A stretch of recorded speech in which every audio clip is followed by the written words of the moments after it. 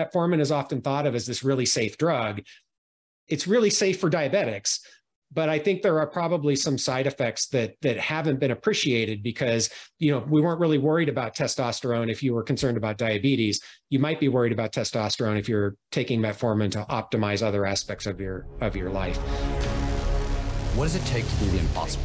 What does it take to level up your game like never before? What does it take for individuals, organizations, for even institutions to achieve paradigm shifting? Nothing is ever the same again, breakthroughs. Our mission is to decode the neurobiology of flow and cognitive peak performance. Access the minds of maverick scientists, groundbreaking innovators, and world-leading experts to understand what it takes to achieve ultimate human performance, so you can feel your best, perform your best, and accomplish your boldest goals. I'm your host, Rian Doris, and together with best-selling author Stephen Kotler, I present to you Flow Research Collective Radio.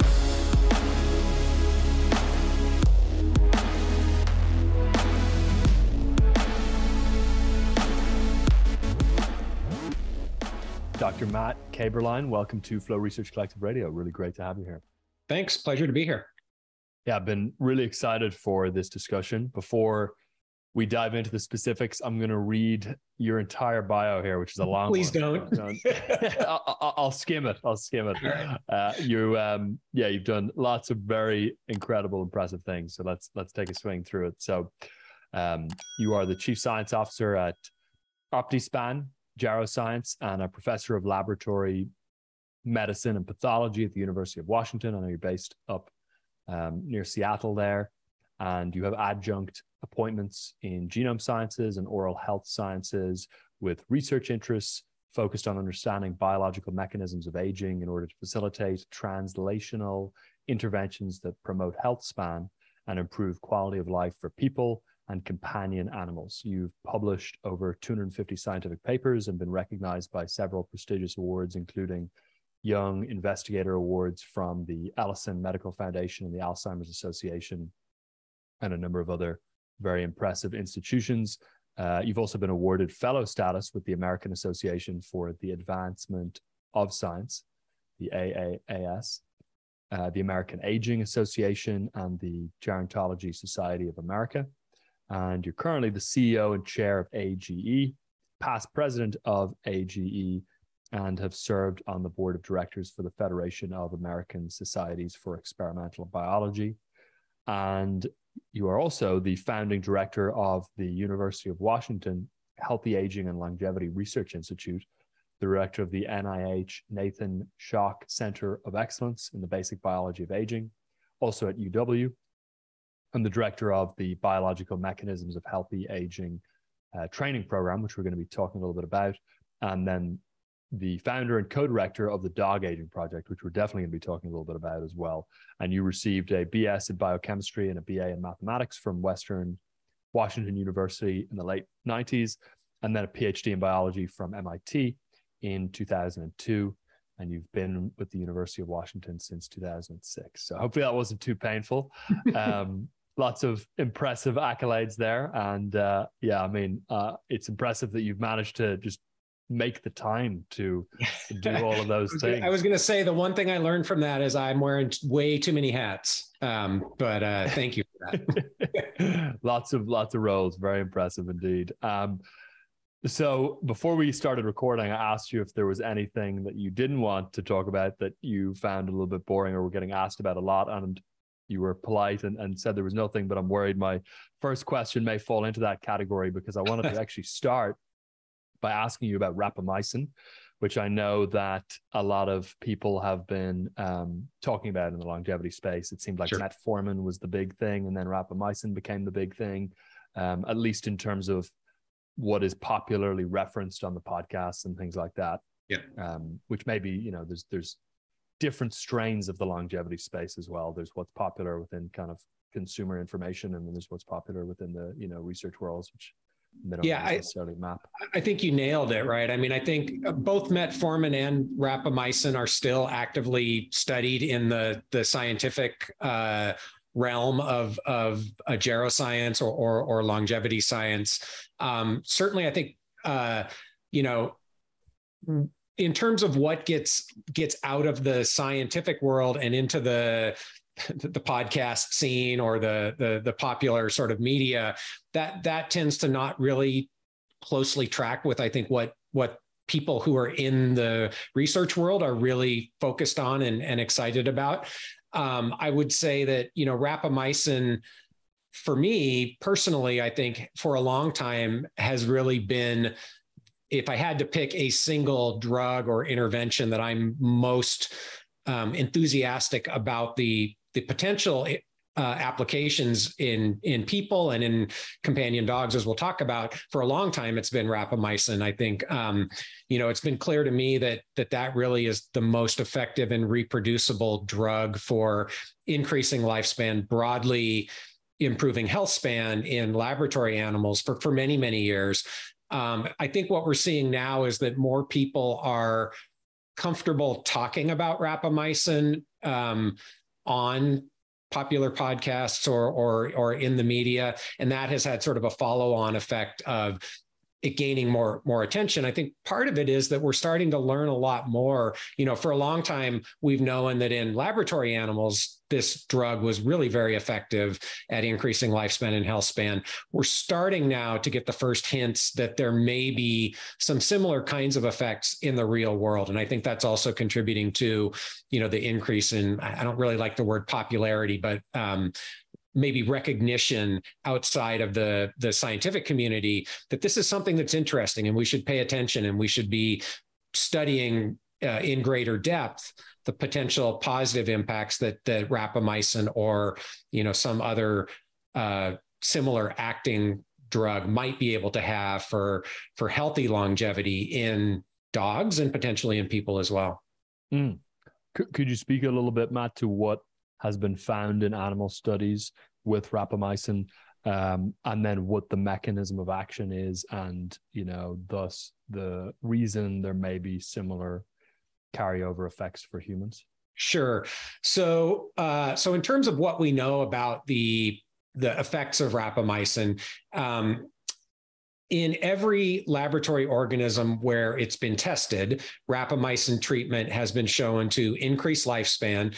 And to the extent that we can measure health span, and I'll define that in a second, to the extent we can measure health span in these different organismal models to also extend health span. So by health span, what I mean is the period of life that's spent at high function, in good health, free from chronic disease and disability. And the reason why I'm a little bit careful in the claims that I make is the extent to which you can really measure health and health span differs in different laboratory animal models that you might study. So for example, the common organisms that are used in the laboratory to study longevity, biology of aging are budding yeast, which are single-celled, nematode worm called C. elegans, which is about a millimeter long. You have to watch them under the microscope.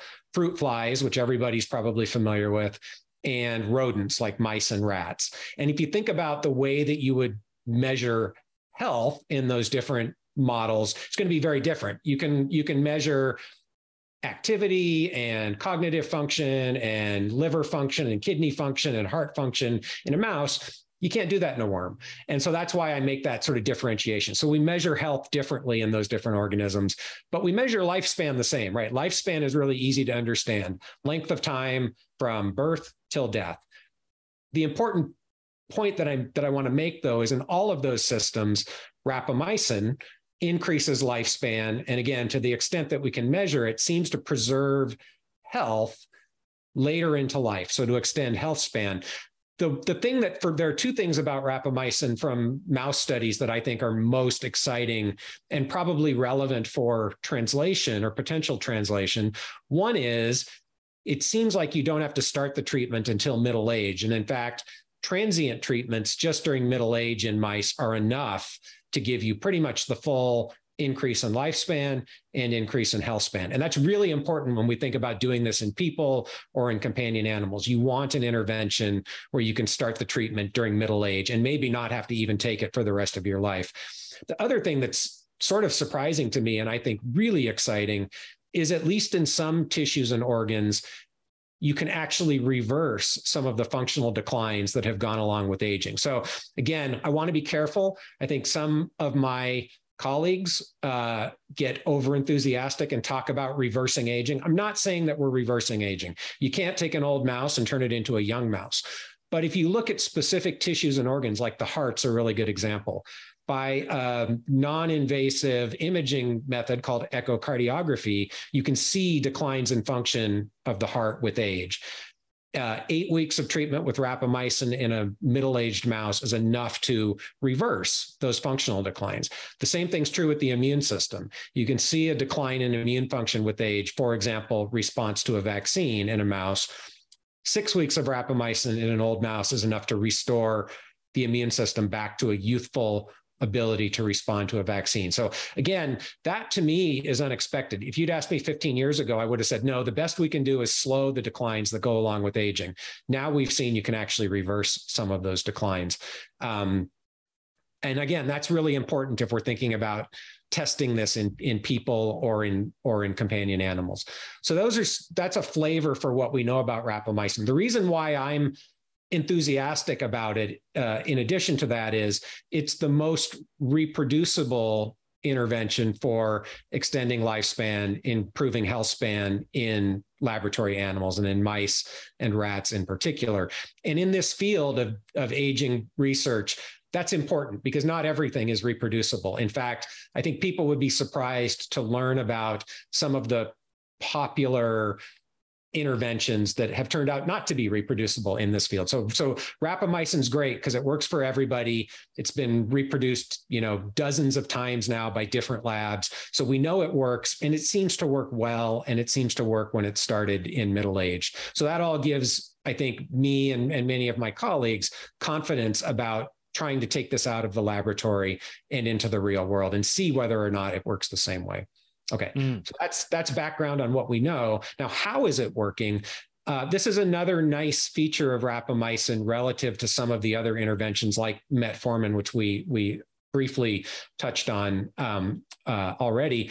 So rapamycin has a very specific mechanism of action. It is a small molecule that inhibits a protein called mTOR. It turns out that mTOR is actually named after the drug. mTOR stands for mechanistic target of rapamycin. Okay, so rapamycin is a specific inhibitor of mTOR. As far as we know, that's the only thing it does. So it's an extremely biochemically clean drug in that it seems to have one target and only one target within cells. So mTOR is a highly evolutionarily conserved protein. Every animal has mTOR. Every eukaryotic cell that we know of has mTOR. So it's present, across a huge evolutionary distance from yeast all the way through to people. And its function seems to be also highly conserved. So this is getting to this point about, what gives us some confidence that rapamycin might work the same way in people or in dogs as it does in mice and flies and worms and yeast. Well, the target of rapamycin works the same way in all of those organisms. So that gives us reason to believe that some of the effects that we see in the laboratory are very likely to also be shared in the real world in people and in our pets. What is the intervention that is recommended, at least by some, to people? Is it a lifelong drug that you take for good? Is it a targeted intervention?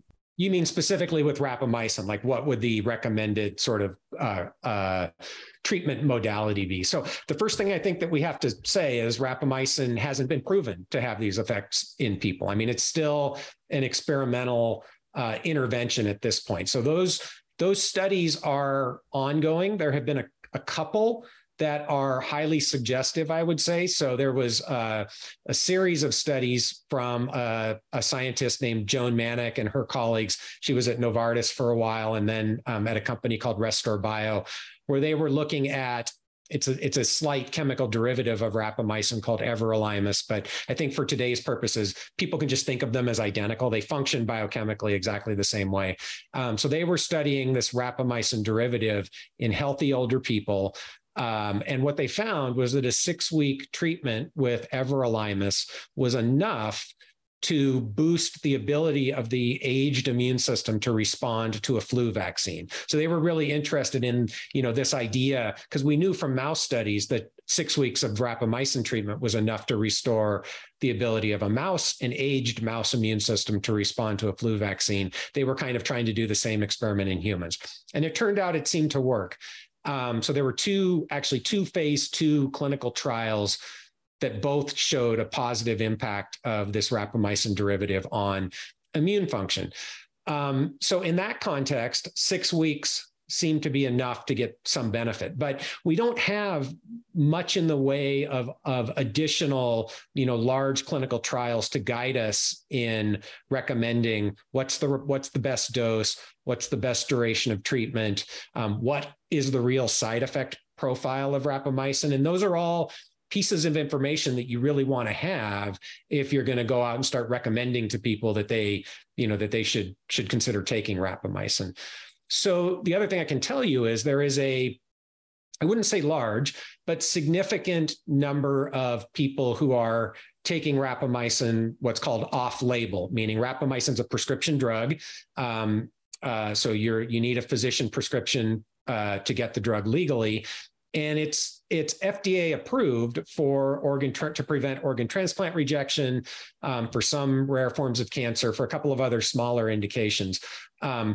But if a drug is FDA approved, any physician can prescribe that drug for non-approved indications, and that's called off-label use. So there are, I would estimate, a few thousand people, maybe more, but at least a few thousand people taking rapamycin off-label because of this sort of accumulating body of evidence, mostly in laboratory studies, but a little bit in people, suggesting that rapamycin can have positive impacts on health span, certainly in laboratory animals and maybe outside of the laboratory.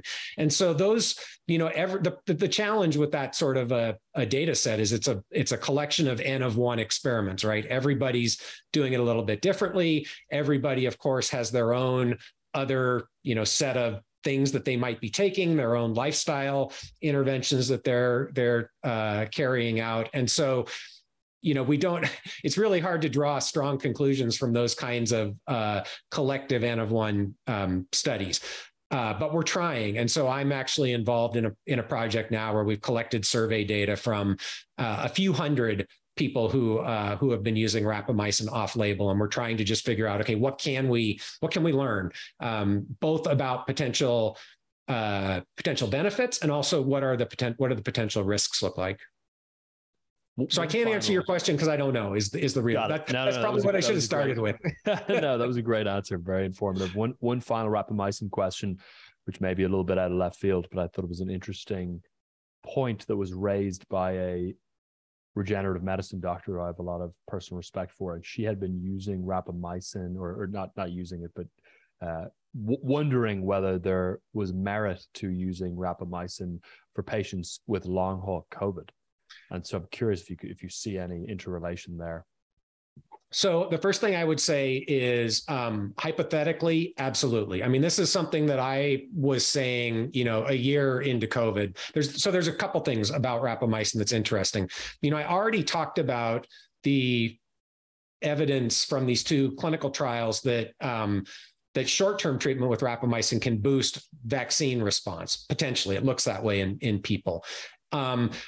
There is data that was just published last year following some of the people from the phase 3 clinical trial that they did, where it looked like people who had been taking a different mTOR inhibitor, remember rapamycin's an inhibitor of mTOR. So in their pivotal clinical trial, they gave them a different drug, but it still was an mTOR inhibitor. People taking that inhibitor actually showed lower rates of severe outcomes from both influenza and coronavirus. Now, that clinical trial was done in 2019. So this is before COVID-19, but that family of coronavirus, people who'd taken the rapamycin derivative seemed to be protected against severe outcomes if they got an infection. So rapamycin might boost the immune system, at least short-term treatments with rapamycin might boost the immune system and help at the infection stage with COVID-19. But I think where it probably is even more effective is in the cytokine storm that some people experience after COVID-19 infection that leads to hospitalization and in many cases death. There's very good reason to believe that rapamycin would be effective at bringing down that cytokine storm. And then long COVID is super interesting because we don't know a lot about what's causing long COVID, but I think, many of us who have sort of been on the peripheral. So I'm not a virologist. I'm not an immunologist. I'm somebody, with a sort of high level understanding of biological systems in general and how they interact with aging biology. But I've had this, idea that long COVID is to some extent a chronic inflammatory state that probably is going to share mechanistic components with autoimmune disorders.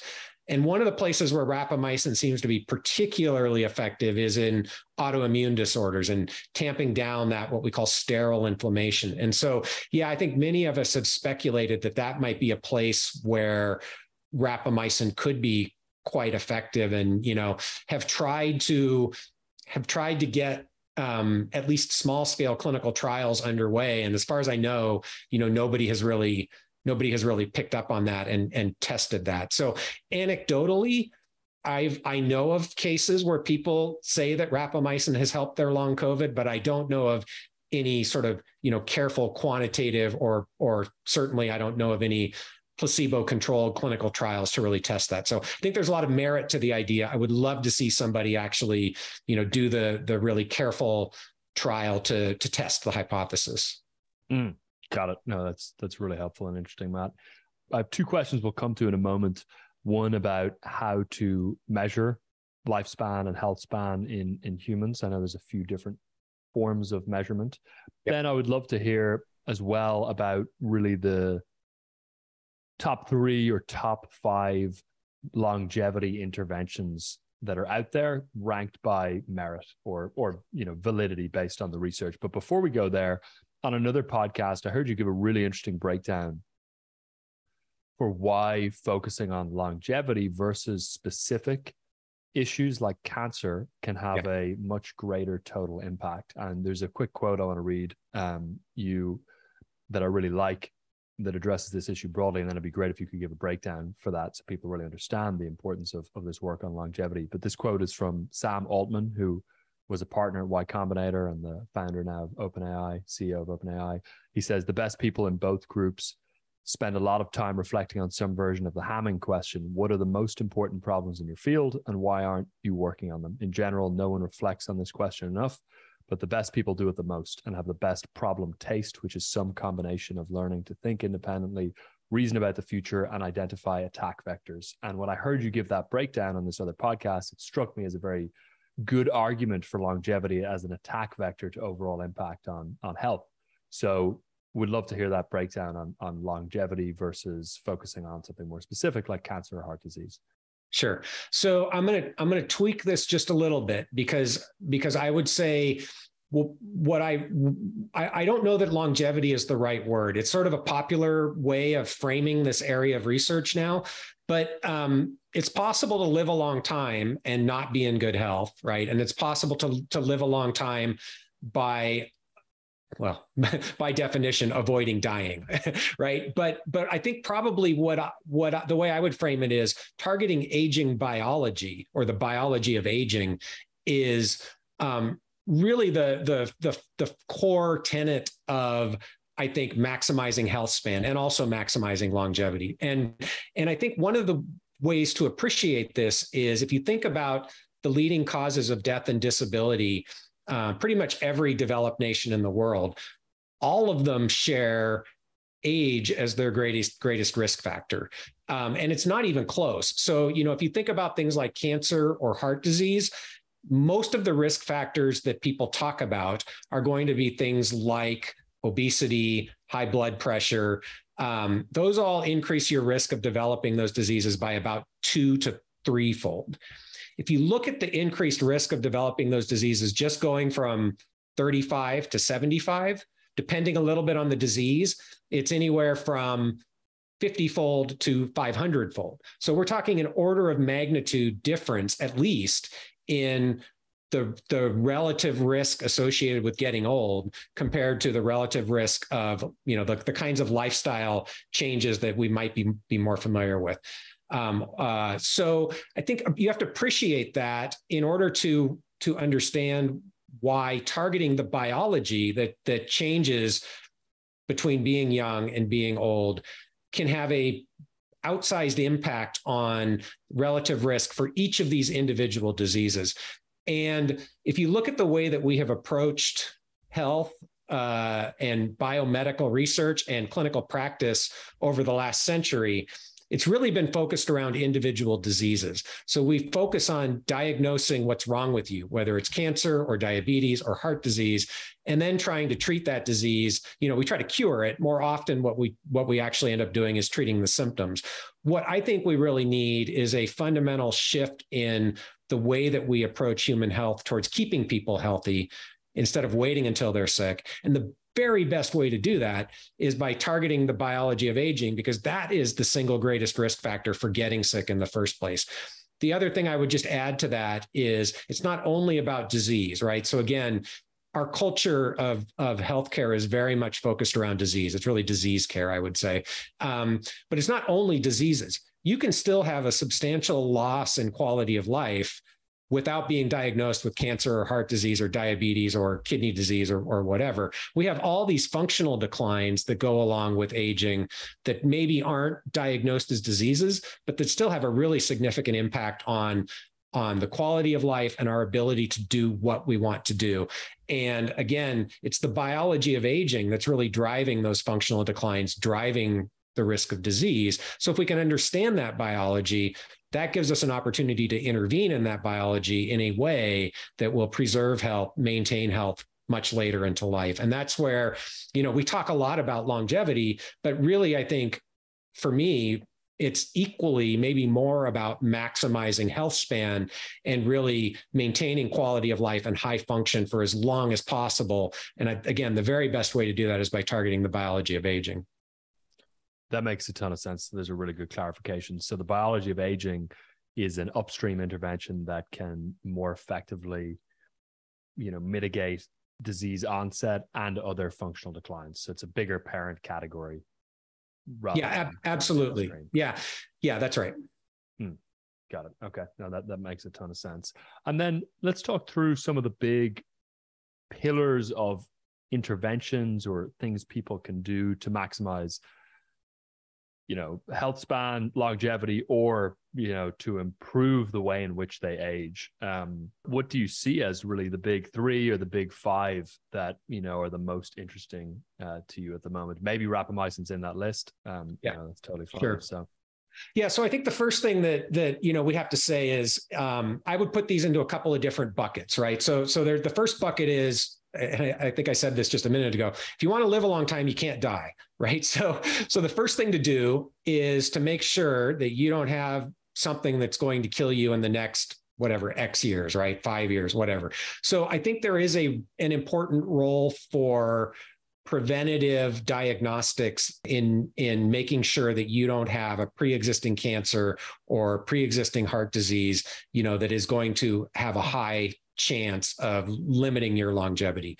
So that would be one thing I would recommend for people who are able to do it. And again, this is where I think, we get into inequalities and access to healthcare and things like that. Those are big problems.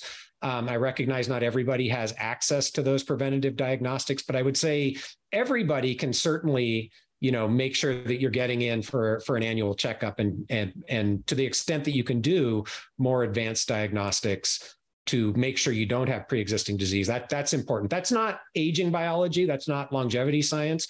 But again, I think if you're going to live a long time, you want to make sure you don't have a lethal disease, right? So that's something that I think has to be a foundation. And then I would separate out the interventions into, lifestyle interventions and maybe more advanced interventions, pharmacological interventions, things like that. And again, I'm a scientist at heart. I have to say, on the pharmacological intervention side, we don't have anything that we can point to with absolute certainty that we can say right now will positively impact your biology of aging and give you, some X% chance of living Y% longer. That's research that is ongoing. So I think many of us in the field have our own opinions, and we believe that some things are more likely to work than others, but nothing has been scientifically proven to positively modulate the biology of aging in terms of a drug or a supplement yet. Okay, so I think that's just important for people to understand. It's all, probabilities and educated guesses. Where we can say that there is some level of certainty is in the realm of lifestyle modifications, right? So, I think depending on who you talk to, you'll end up with 3 or 4 big ones, but they're all going to end up being more or less the same thing, right? So diet, clearly important. People will argue religiously over what the best diet is, what the optimal longevity diet is.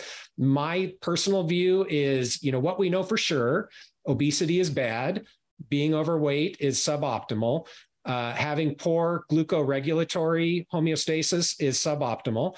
So those are all things that you can pay attention to, and I believe most people can optimize through dietary modifications. And so, what I mean by that is glucose homeostasis in particular, I think is important. So I personally have found that for me, diet low in simple carbohydrates works really, really well at optimizing glucose homeostasis. And I can tell you how I know.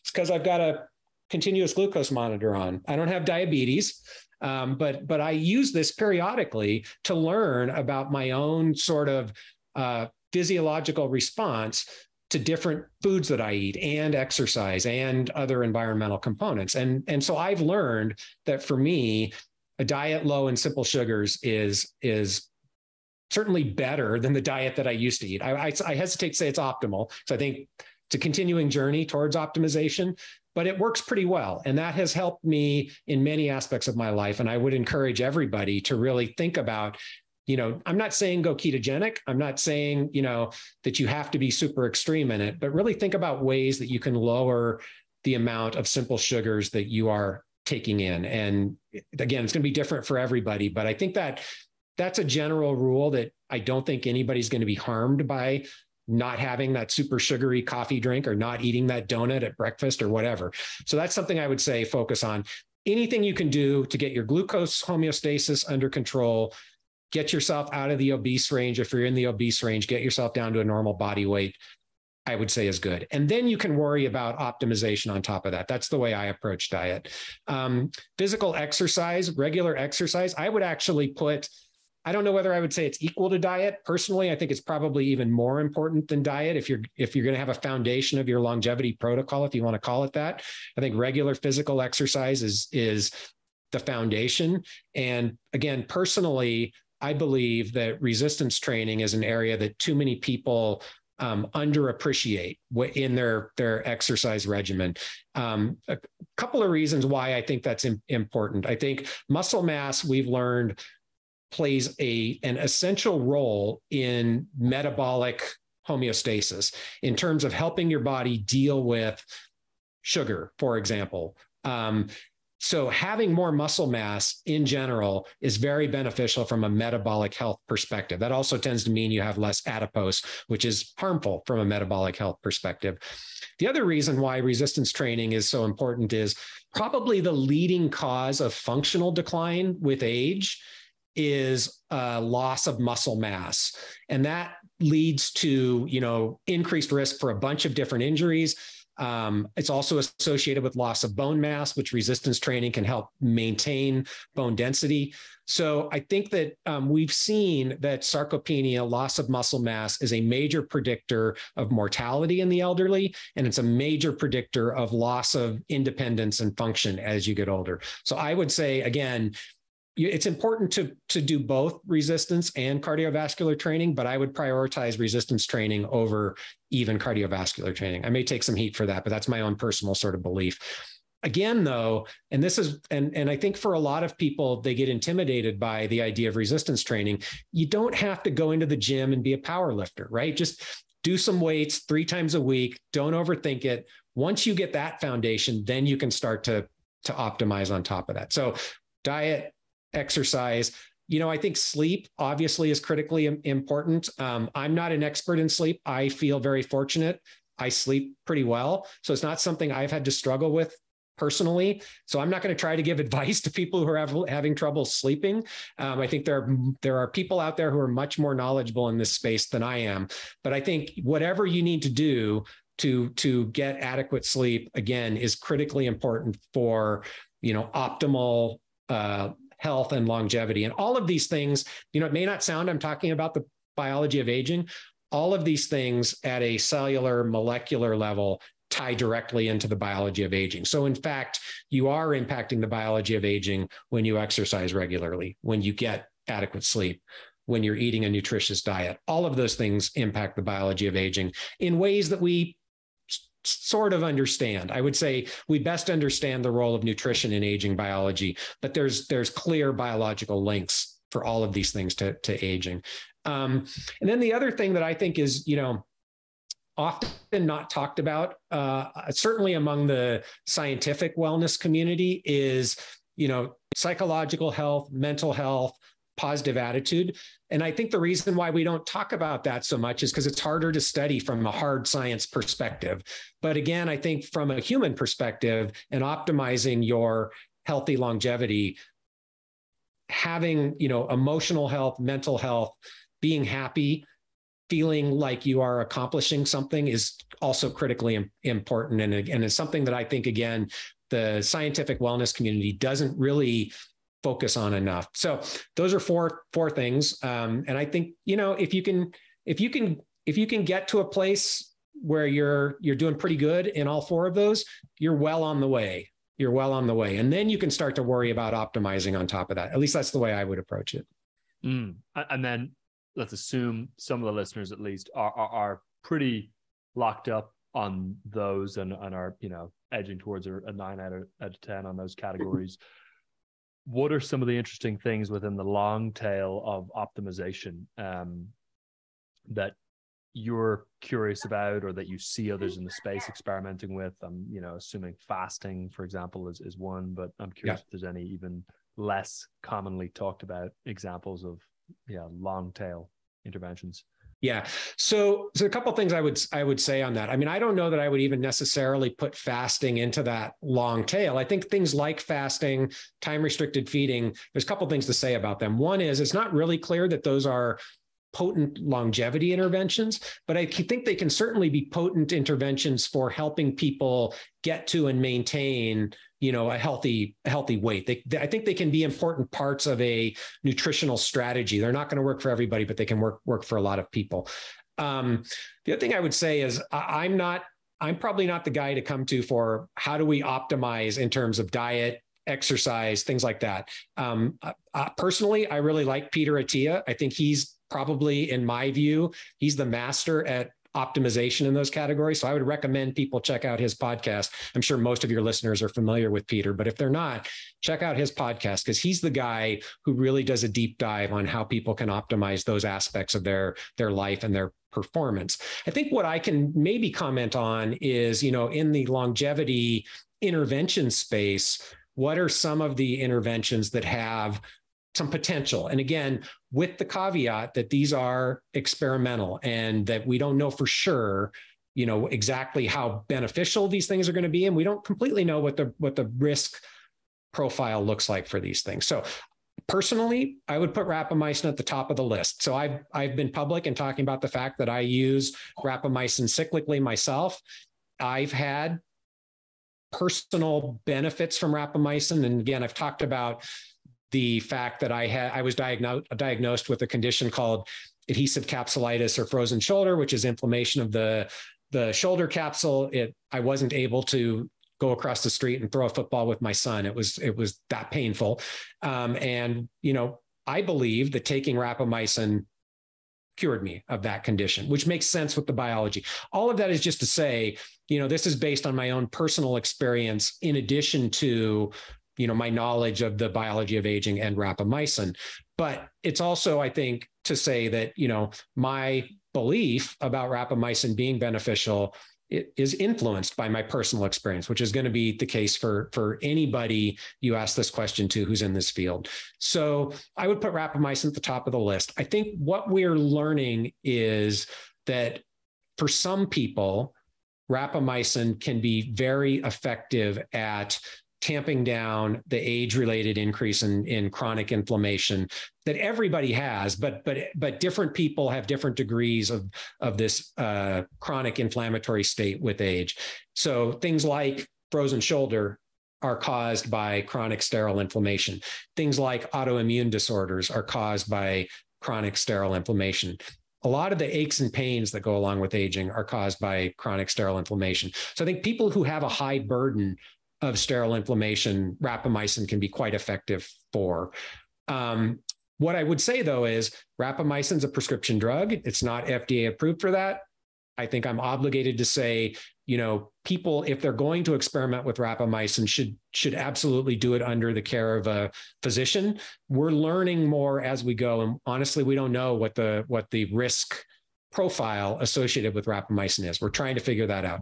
Personal opinion, it's not very high, but it's an unknown. So I would put rapamycin at the top of the list for some people to try. And I think you're not going to know until you try it. So the other area that I think is really interesting and exciting is this area of senolytics, which some of your listeners have probably heard of. The idea behind senolytics is with age, we have an accumulation of what are called senescent cells. These are cells that stop doing what they're supposed to. They don't die. So one way to think about it is when a cell in your body, walks off the job, it's like, okay, I'm done. I'm out of here, not working this job anymore. There are a couple of things that cell can do. It can die. It can go down the process of what's called apoptosis or apoptosis. It's a programmed cell death pathway. That's okay. That's fine. It's not going to cause any problems if it does that. It can turn into cancer, which is a problem. And so that's where most of our cancers come from. Or it can go down this pathway called senescence, which means it stops dividing. It doesn't turn into cancer. It doesn't die. It just hangs out. And if that was all it did, that's not really a big deal.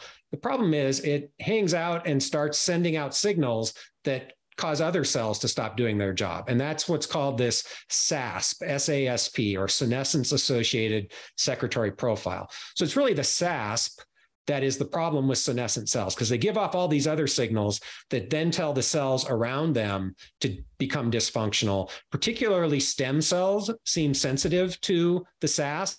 So then you've got these senescent cells, which are causing your stem cells to stop doing their job. And that seems to contribute to many of the degenerative declines that go along with old age. Okay, so senolytics are a class of drugs that people are developing that will go in and kill senescent cells selectively, not the cells that are doing their job, just the senescent cells. And so there are what I would call first generation senolytics that are out there, like dasatinib, Vicodin, quercetin, that people have studied. They seem to have some beneficial effects in mice. Some people are taking them. Personally, I'm not super convinced that these senolytics are all that effective in humans, the first generation ones. I think the second generation ones that are being studied and developed right now will be more effective. And part of the reason why I don't personally take any senolytic strategies in my own lifestyle is because rapamycin, as it turns out, is a very potent, what's called senomorphic. So it doesn't kill the senescent cells, but it shuts off that SASP. So I think if you're taking rapamycin, you probably don't need to worry so much about senescent cells. Then I think there are things like metformin. So metformin obviously is something that a lot of biohackers are currently taking. My view on metformin is that it's nowhere near as potent as rapamycin at affecting the biology of aging in laboratory animals. I don't think anybody would argue with that. That data is pretty clear. What metformin seems to be very good at in humans is helping if you have glucoregulatory problems. So if you're diabetic, pre-diabetic, metformin, I think, can be an important aspect of helping maintain glucose homeostasis. I'm not convinced that for people who don't have any glucoregulatory issues that metformin's a good idea. And the reason for that is there is accumulating evidence that metformin can interfere with at least some of what are thought to be the positive responses to exercise. And so if exercise is an important part of your optimization regime, you might not want to take metformin unless you have diabetes or you're pre-diabetic or you have some other reason to think that your glucoregulatory system is not functioning exactly the way that you want it to be. So I'm not personally a big fan of metformin for everyone. The other thing and I didn't actually, it's funny, I've been in this field for a long time. I didn't actually know this until about a month ago. Turns out one of the side effects of metformin in many men is a reduction in testosterone. And so again, part of we know that there's a reduction in testosterone with age. We know that's a concern for many men. You might not want to be taking metformin if you're concerned about your testosterone levels, or at least you might want to get your testosterone tested if you're taking metformin. So there are some metformins. It's interesting because metformin is often thought of as this really safe drug. It's really safe for diabetics, but I think there are probably some side effects that haven't been appreciated because, we weren't really worried about testosterone if you were concerned about diabetes. You might be worried about testosterone if you're taking metformin to optimize other aspects of your life. So again, that's all to say, I think metformin's the right choice for some people, but it's probably not right for everybody. And again, metformin's a prescription drug, even though there's this perception that it's a really safe prescription drug. If you're going to take it, you should do it under the supervision or at least the knowledge of your primary physician. Okay, so then, I would put the other prescription drugs that are potentially out there in the much more experimental category and maybe not worth spending a lot of time talking about now. There's these new classes of anti-obesity drugs or anti-diabetes drugs that people are just starting to really study in the context of aging. But there's not as much evidence. Again, the only thing I would say there is if you're obese and taking prescription drugs help you get down to the normal weight range, I think that's a beneficial thing to do. If you're not obese, personally, I don't think the data is there to suggest that you might want to start experimenting with those. Is semaglutide one of those? Yeah, that's exactly right. So I would put that in that category where, it's interesting because there's a lot of excitement right now, but I don't think we have a lot in the way of experimental data yet to really make informed decisions on something like semaglutide. But again, this is all going to also fall into where every individual sort of, risk reward calculus places them. And something like semaglutide, from what I'm aware of at least, only has an acute effect. It doesn't necessarily have enduring, lasting effects. It works while you're on it, in other words. That's right. Yeah. And so again, that's, I would say that's something we don't have a lot of understanding for many of these interventions, right? So I talked about rapamycin. Certainly in mice, we know that a single or cyclical rapamycin treatment can have prolonged persistent effects after you stop. Same thing's true with senolytics. And again, that makes sense. I laid out how senolytics are working. They, at least in theory, are killing the senescent cells. So you do that once, and then it takes a while for the senescent cells to come back. So for those kinds of interventions, the biology makes sense that you might take it, and then there's a period where you stop, and then you wait for the problem to come back, and then you take it again. But yeah, certainly some of these interventions you have to take continuously. I would probably guess metformin falls in the category where you've got to be taking it continuously to get the persistent glucoregulatory benefits. And if you stop taking it, you're going to lose those benefits.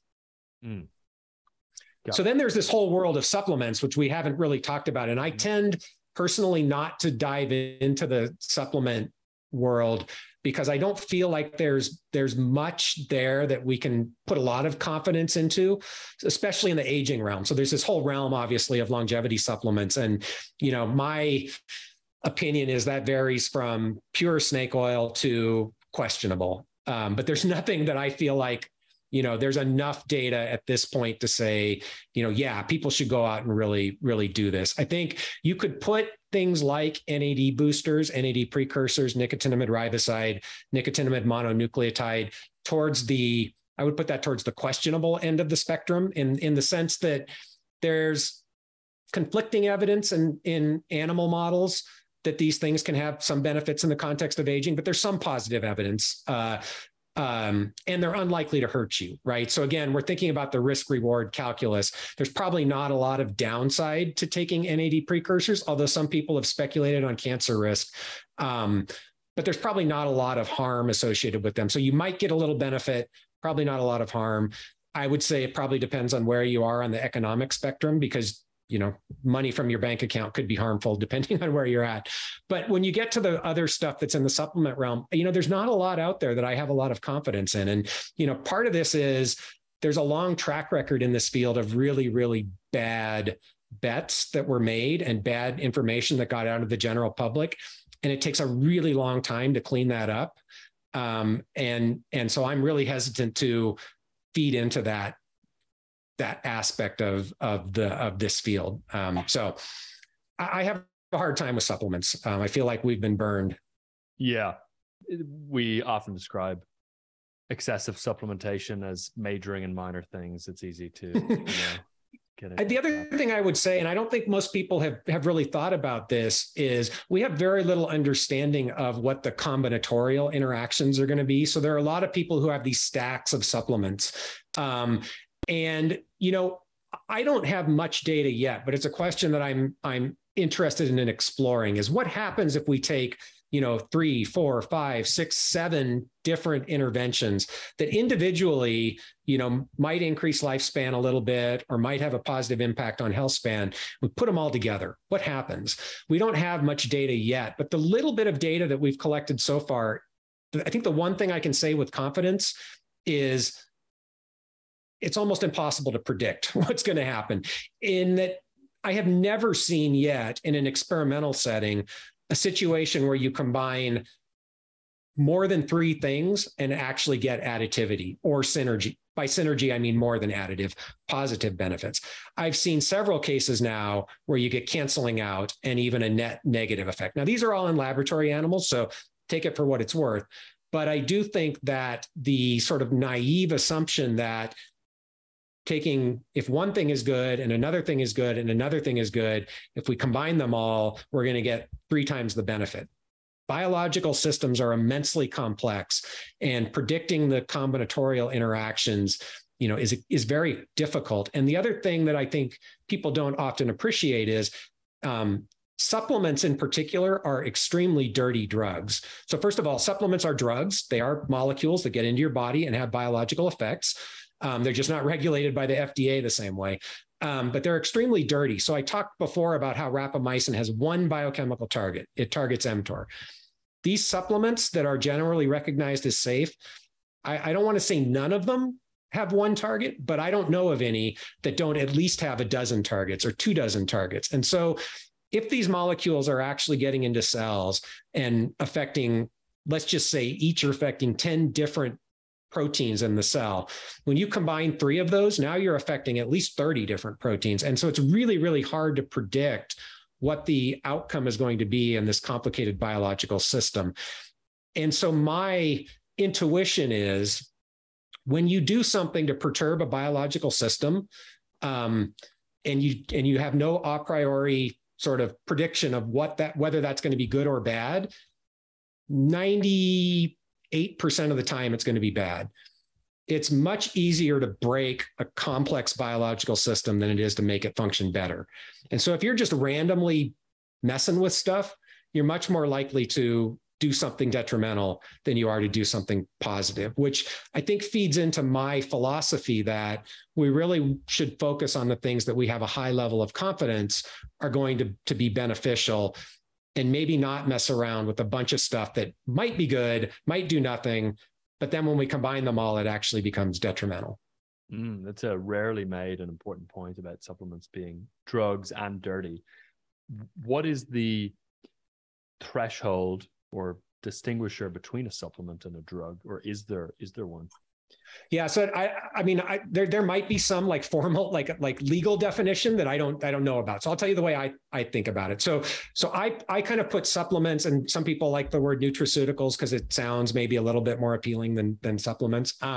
So I kind of put those in the category of things that the FDA does not regulate as a medication because it's generally recognized as safe, or GRAS.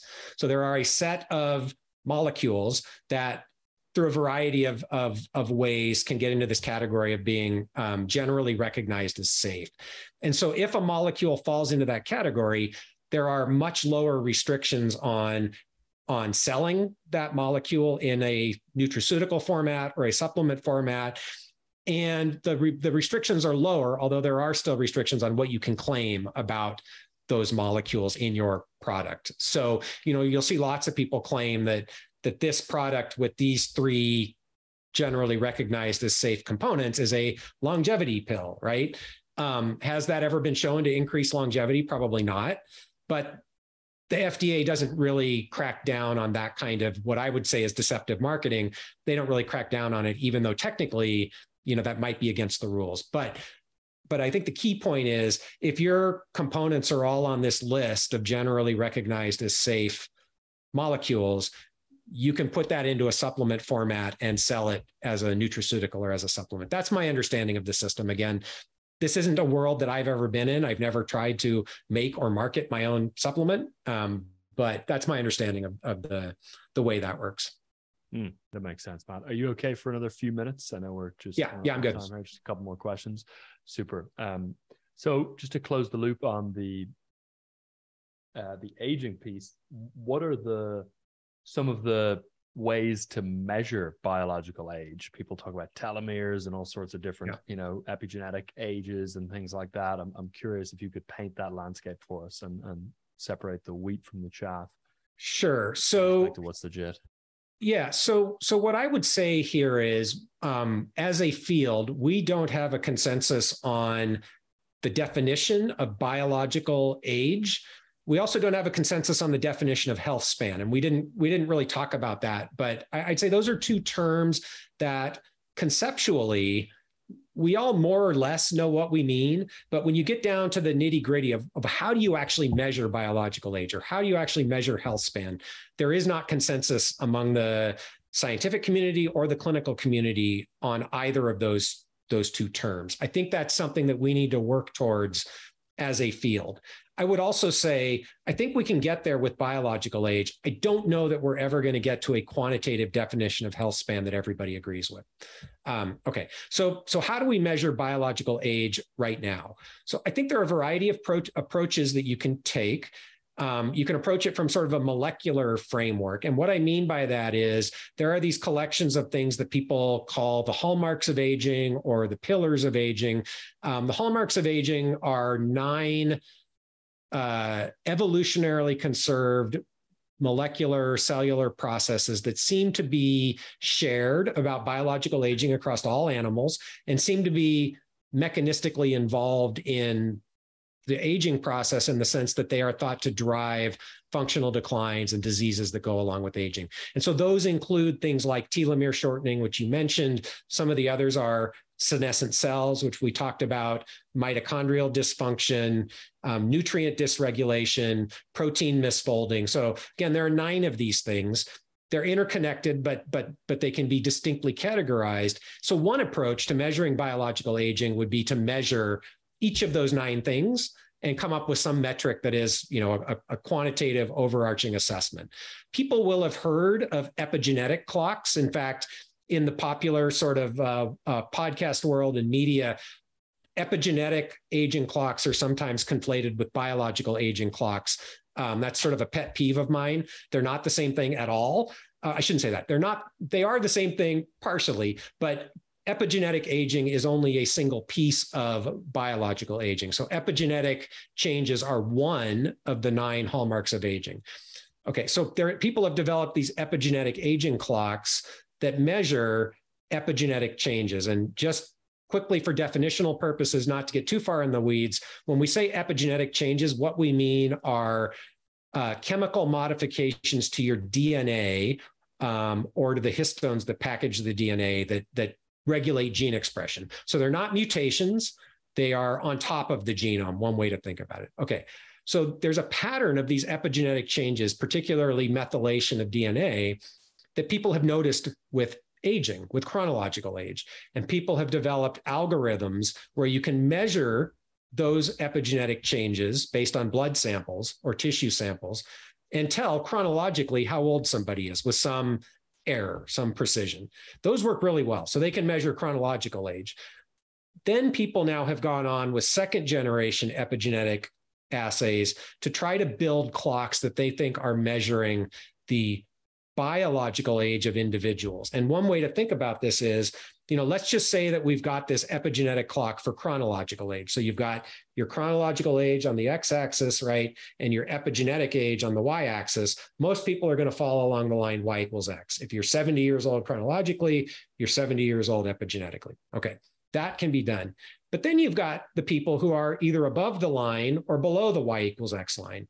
The hypothesis is those people are aging biologically faster or slower than their chronological age. And there's some evidence to support this. For example, people whose epigenetic age is lower tend to go on in future years and have lower risk of death, for example, or specific age-related diseases. So people have developed now these clocks that can predict biological age based on the epigenome. And you will often see this referred to as biological aging in the media, and sometimes even in the scientific literature. No, it's one aspect of biological age. It is epigenetic age. And so I went off on that tangent because I think it's important for people to appreciate, first of all, there's a lot of misleading use of this nomenclature out there. And secondly, if we really think about the hallmarks of aging as a mostly comprehensive picture of biological age, you really need to measure more than just one of them. You need to get some sort of holistic measure of the hallmarks of aging that takes into account all the different molecular processes that are driving biological aging. Okay, so that's how you could develop a molecular biological aging test, and people are working on that, and I think we'll get there. The other thing, of course, that's important is, it's great to have this molecular biological aging test, but it darn well better match up with functional declines, disease risk, and mortality, in people. Otherwise, it's not very useful. And so I think validating these biological aging tests is also going to be critically important.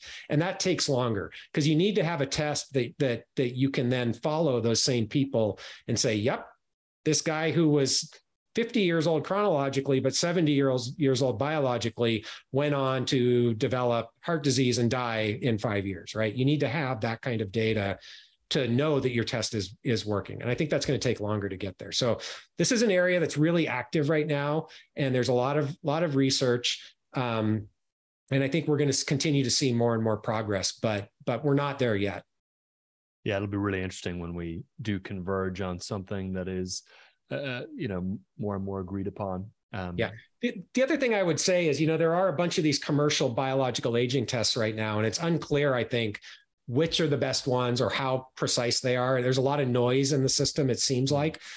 So what I'm looking for is kind of the next generation where people are developing biological age tests that don't rely only on the epigenome, don't rely, only on immune markers, but that actually query, again, multiple aspects of the hallmarks of aging to see how well those things correlate. And it may be different in different tissues. I think that's another area that, there's a lot of complexity that we're still trying to figure out.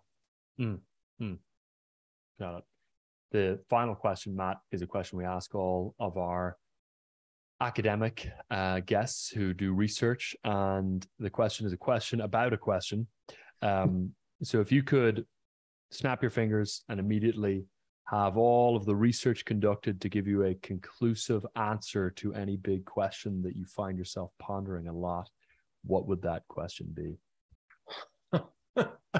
I think, one of the things that I'm most interested in is, and this isn't really a scientific, I don't know that it's a scientific question per se, but it's what can we do to maximize or optimize health span for as many people as possible. I think this is I study the biology of aging. I absolutely believe that optimizing or targeting the biology of aging is an important component of that, but I don't think it's sufficient. And I do have some concerns that it's not going to be effective for the broader population. I think we have, societal structures that are in place. And I don't mean that they've been put there. I think some of them have sort of evolved culturally or through accident that make it really, really hard for the average person to optimize their health. So how do we get around that? We can, in the field of geroscience, we can come up with interventions that people who have taken care of, we talked about the lifestyle foundations, people who've taken care of diet and exercise and sleep maybe can benefit from those interventions. And those people might get 20, 30 more years of healthy longevity. Like, I don't think that's outside the realm of possibility of where we'll be in the near future.